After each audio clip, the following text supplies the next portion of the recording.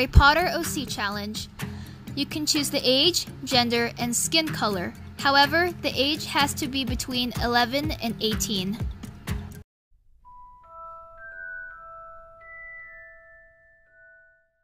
Next, pick a number between 1 and 4. The number you choose will determine the blood status of your OC. If you choose 1, your OC is a pureblood. If you choose 2, your OC is a half-blood. If you choose 3, your OC is a Muggleborn. I'm not going to say the offensive version of this word. And if you choose 4, your OC is a Squib.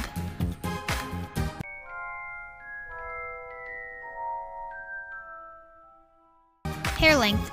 If you have short hair in real life, give your OC medium length hair.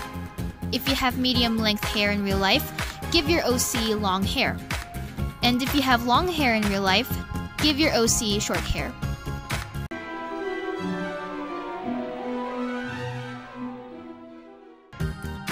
Hair color is determined by the hair color of your favorite Harry Potter character. If your favorite Harry Potter character has black hair, examples include Harry Potter and Severus Snape, then give your OC brown hair. Any shades of brown are acceptable. If your favorite Harry Potter character has brown hair, examples include Hermione Granger and Rubeus Hagrid, then give your OC blonde hair. If your favorite Harry Potter character has blonde hair, examples include Luna Lovegood and Draco Malfoy, then give your OC orange hair. If your favorite Harry Potter character has orange hair, examples include Ron Weasley and Lily Potter, then give your OC black hair.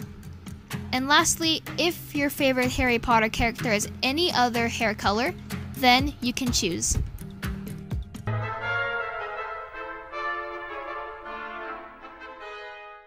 Eye shape is your choice, and eye color is your favorite color.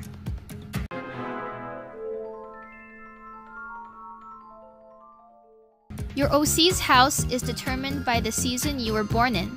If you were born in the spring, your OC is a Hufflepuff. If you were born in the summer, your OC is a Gryffindor.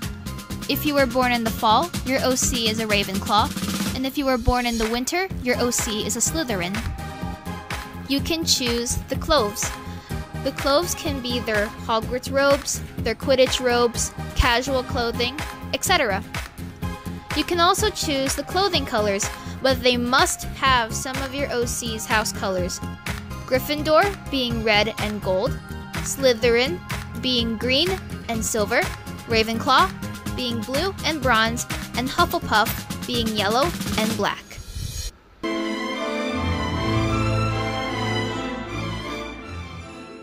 Now it's time to move on to accessories. Accessories are determined by the Hogwarts house you are sorted in. If you don't know what your house is, you can take the Hogwarts house test on the Wizarding World website. If you don't want to take the test, or you just can't, pick the house you think you fit in, or at least your favorite house. If you're a brave Gryffindor, give your OC a hat of your choice. If you're an ambitious Slytherin, give your OC a magical and valuable necklace. If you're a smart Ravenclaw, give your OC glasses and/or a book. And if you're a kind Hufflepuff, give your OC a flower accessory and/or a scarf.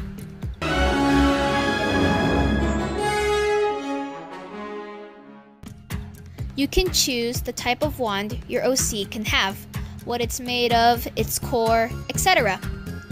Your OC's Patronus is determined by the Patronus you have. If you don't know what your Patronus is, you can take the Patronus quiz on the Wizarding World website. If you're unable to, or don't want to, then just pick your favorite animal.